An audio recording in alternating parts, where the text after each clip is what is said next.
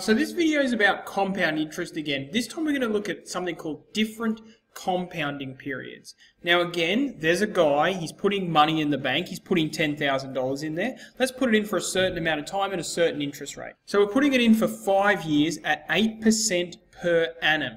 Now you'll remember in past videos, that meant that they were getting 8% per year paid to them at the end of the year. So $10,000, you wait 1 year and then the bank pays you interest. But that's not always the case. Let's take a look at a different case.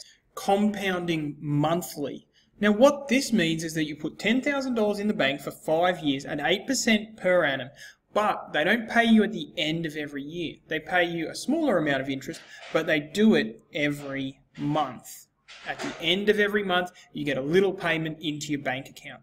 Now you could compound weekly or fortnightly or monthly or quarterly 4 times a year. You could also compound every 6 months, twice a year. Okay, let's amend our formula slightly to deal with this new situation. So this is the formula you've learned in the past. A equals P times 1 plus R to the power of T time. Now we're going to have to deal with this compounding monthly situation, and we do that by adding some new bits to our formula. We add N here and we add N here. So now it says A equals P 1 plus R divided by N to the power of T times N. Now what's N? N is the number of compounding periods per year. So if this is compounding monthly, then our N value is going to be the number of months in the year, 12. If it was compounding weekly, then the number of compounding periods, weekly, 52 times. If it was compounding quarterly, 4 times. If it was compounding every 6 months, 2 times. N is the number of times it compounds per year. Now, let's use our formula and put some numbers in there.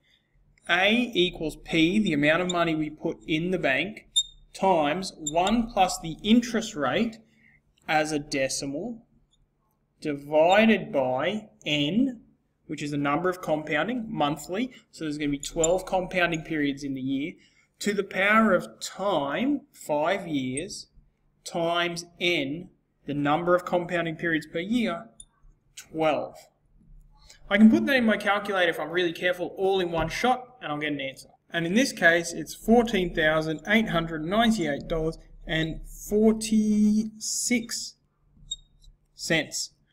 Okay, so this is compound interest with different compounding periods. It could be monthly, weekly, fortnightly, quarterly, semi-annually, twice a year, or even daily.